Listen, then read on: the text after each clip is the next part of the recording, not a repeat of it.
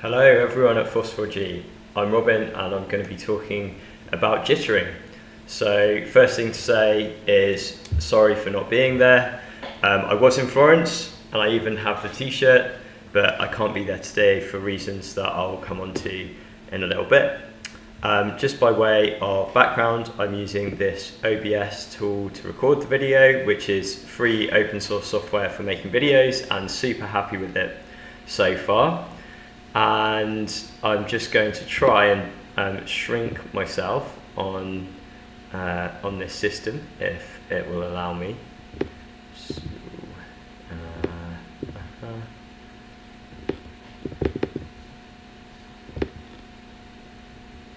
there we go. Okay, so now I'm little and you can see my screen, and I'm going to go on to a much more interesting set of screens. So first up, let's just put this in context.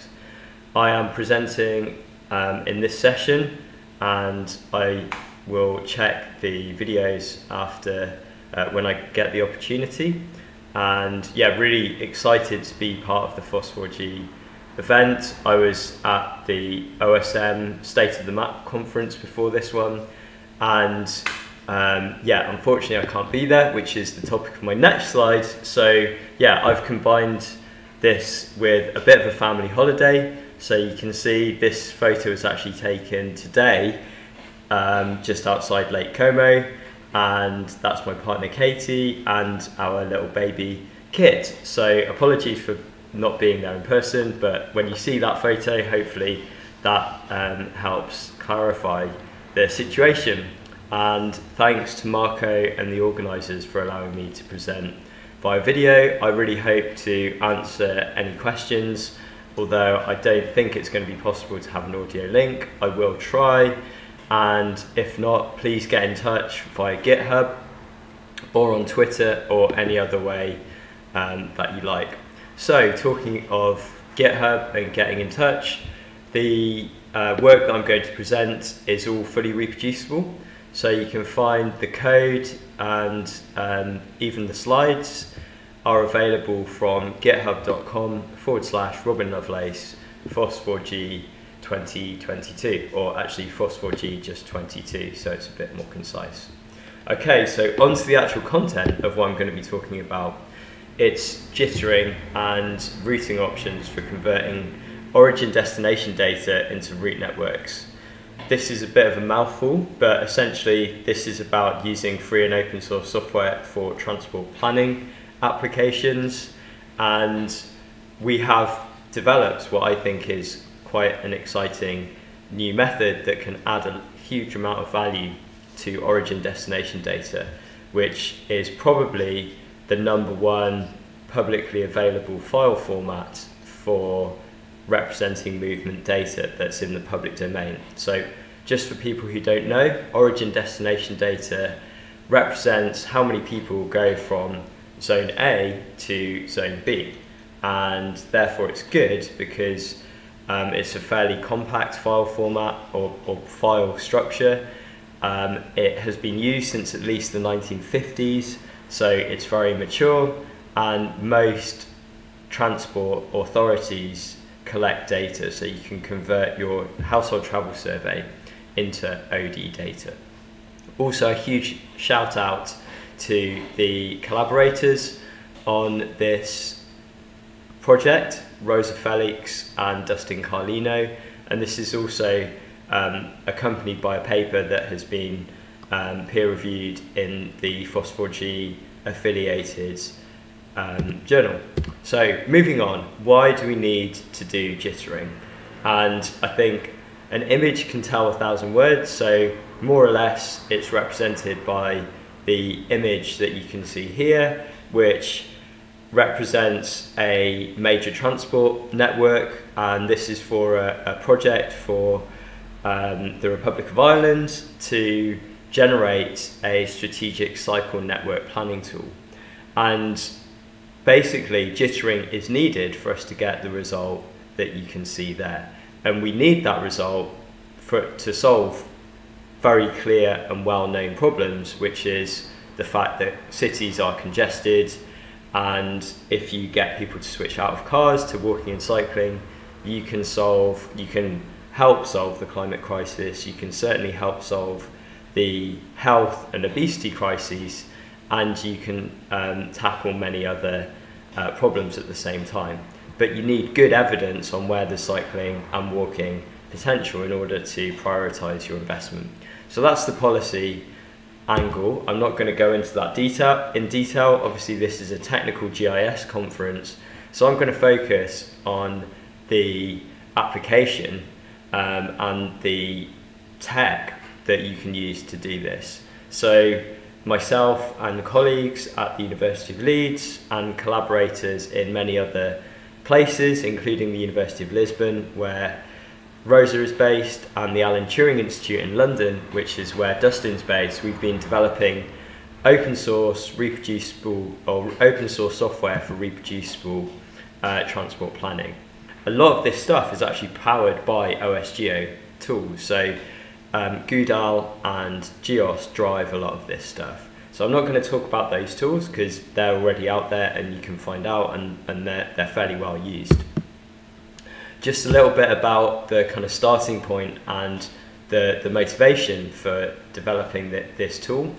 In a way, it's based on a previous project which we've already deployed, so that's represented in the maps where you can see this process of converting origin destination data into route networks. So this is an established procedure. We've written about it in a paper back in 2020, but essentially the modelling framework we believe is modular, future-proof, scalable, and it can also output results in terms of vector data and raster data. So just to explain briefly this modelling framework, which is the starting point, you have origin destination data, you represent it as straight lines between zone centroids, so that's why you've got multiple lines going to the same places. Then you convert them into routes, and then you do this process called, route network aggregation to generate a vector route network, and then optionally you can convert it into a tile pyramid or vector tiles to serve those results, which is actually what we did in the result that I presented earlier. So that's the modelling framework. And what is jittering? Well, essentially, let's just focus in on this, that jittering is aiming to overcome the limitations of this implementation of the framework, which is simply that it results in quite sparse networks. So you can see that there are quite big gaps in the network, and maybe for a driving network this doesn't matter so much, but for walking and cycling, all of the evidence suggests that you need a really dense network. And we've picked up on the fact over various years that it's not actually an efficient use of computational resources to only assume that trips start at the centroid. That's just simply unrealistic. So jittering is a way to overcome, to get around this. And the word jittering already exists in data visualization. It means adding random noise to a data set for visualization purposes. So to avoid, if you've got a scatter plot, all of the points going on top of each other, meaning you cannot see what's going on, you add a slight random movement to it so you can actually see the full extent of the data. And it's exactly the same process applied to origin destination data. So we've written a paper, it's published in Transport Findings, and you can check it out. So this presentation is starting at that starting point. We've got it, but it's trying to work out how you can use this to get the best possible route network for your transport planning applications. And I've just got a very brief visual demo of how this works. This is a reproducible example that you can find if you look up the original jittering paper. But essentially, this is a minimal example with 3 OD pairs. This is actually a good example of how origin destination data looks. It's really simple, it's just a square table. But it only becomes geographically meaningful when you link it with the zones, and you can see these zone codes link to zone codes to the zones here, and the zones are typically the same for the origins and the destinations, but they don't have to be. And what jittering does is it simply moves the start and end point. So B here represents just taking a completely random point in space and fixing that as the start and the end point. So you've got the same movement, but the lengths of the lines and their locations have changed. One adaptation, which we always recommend this now, is to assign subpoints. And those subpoints can be on the transport network, or you can have different types of subpoints. For example, if you're routing to a particular type of destination, like shops, the subpoints could be shops. So that's the next thing that we did in jittering.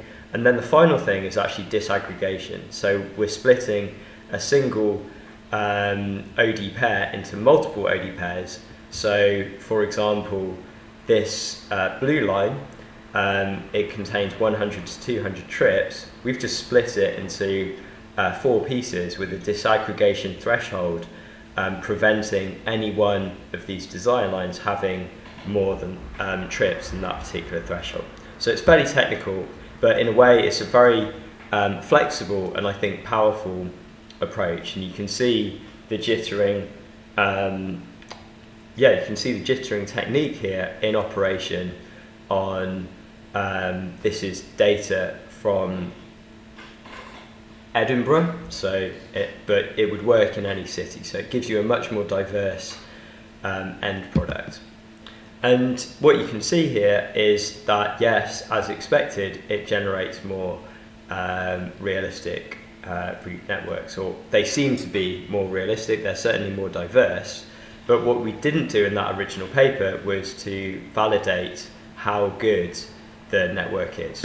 Hence, we tried some validation. So at the GeoSpace 2022 conference, we presented on jittering and how it compared with real-world data for a dataset in Edinburgh. We used a slightly larger dataset than what we presented in the original paper, where we just presented the methods.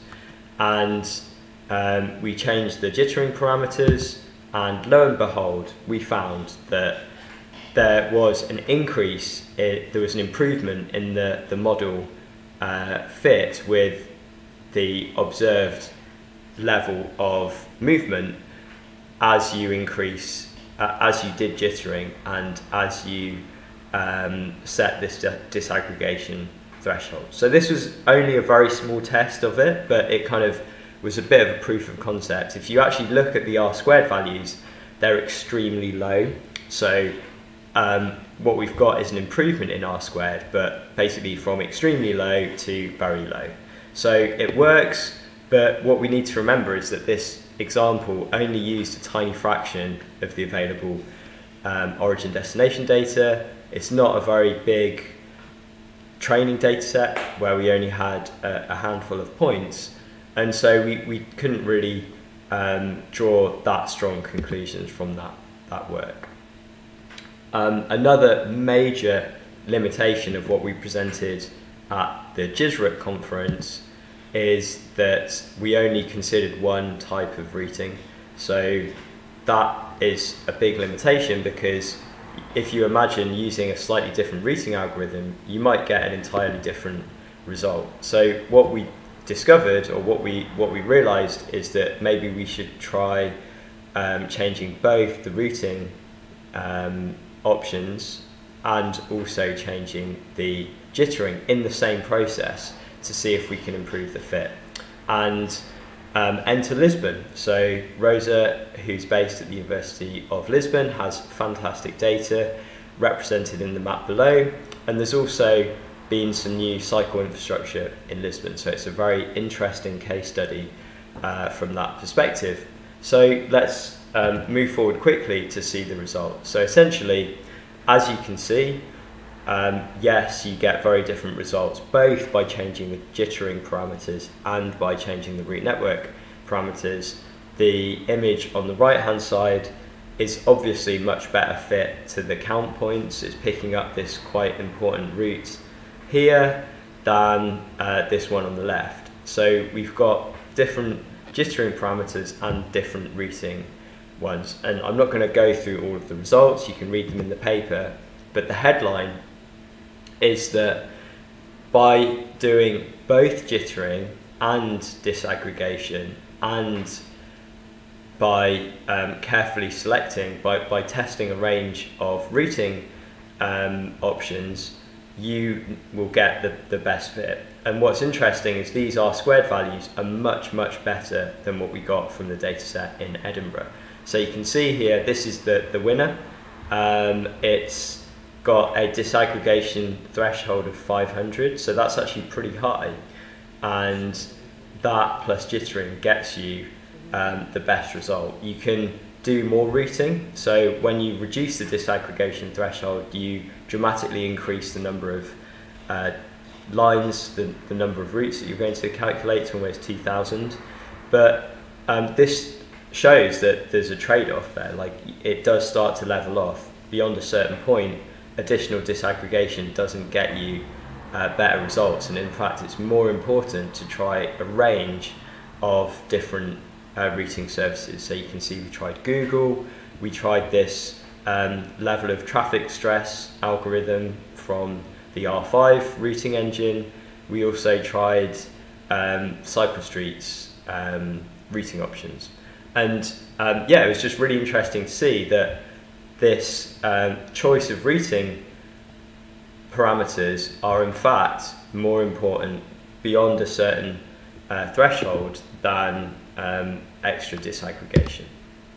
So that's it, guys. I mean, there's not really much else to say. It was extremely fun working on this project, especially taking data from another international city, capital of Portugal, and this is going to feed into evidence-based decision making both in Portugal and in other places. So the map that I presented right at the beginning, we're going to put that into production, and that will help planners in Ireland prioritise their investment where it will be most effective.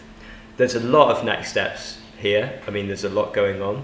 So there's actually quite a big parameter space, and in this paper we've only kind of tweaked a few of the available parameters.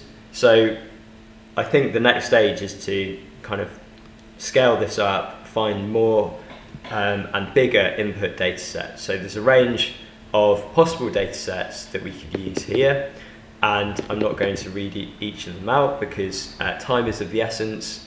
You can certainly find the slides online, and I will link to those from the GitHub repository and also put them out on Twitter. So yeah, I really hope that's been of interest. If anyone is interested in running some code, you can run this. The Rust implementation can be called from the command line. And you can also run it as an R implementation. So there's a rather extended abstract, which I'm not going to go into, but yeah, thanks a lot for listening. As I say, apologies for not being there in person, and I really hope that you enjoyed my talk, and yeah, look forward to any questions online. So thanks a lot, have a great FOSS4G, guys, and yeah, see you at the next one. Bye for now.